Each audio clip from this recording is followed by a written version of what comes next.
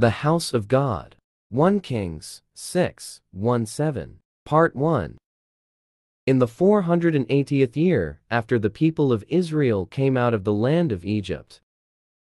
In the 4th year of Solomon's reign over Israel, in the month of Ziv, which is the 2nd month, he began to build the house of the Lord. The house that King Solomon built for the Lord was 60 cubits long, 20 cubits wide, and 30 cubits high. The vestibule in front of the nave of the house was 20 cubits long, equal to the width of the house, and 10 cubits deep, in front of the house. And he made for the house windows with recessed frames. He also built a structure against the wall of the house, running around the walls of the house. To be continued.